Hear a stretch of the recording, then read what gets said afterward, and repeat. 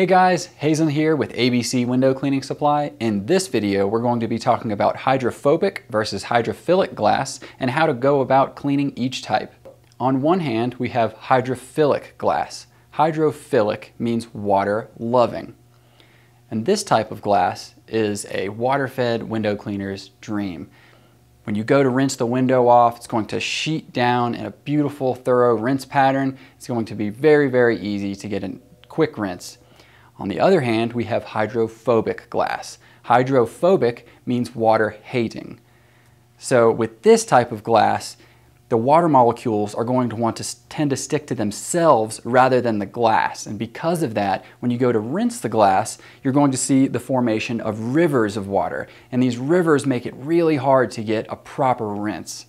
So when you're going to rinse these, you need to use the appropriate jets.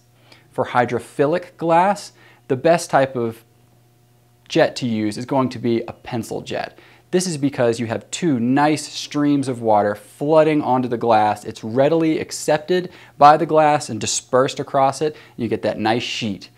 If you tried to do that with hydrophobic glass, you would not have good results at all.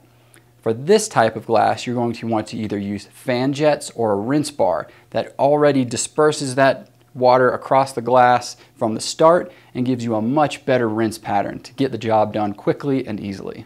Now, I wish there was a way to look at a piece of glass and say, that's hydrophobic or that's hydrophilic, but there really isn't. Until you get that water on the glass and you see the pattern of either beads or a sheet of water coming down, you're really not going to know exactly what you're working with, so it's best to check it out before you get started and see which type of jets are going to work best for you. So, we talked a little bit about the differences in hydrophobic versus hydrophilic glass and the best types of jets to get a good rinse on each.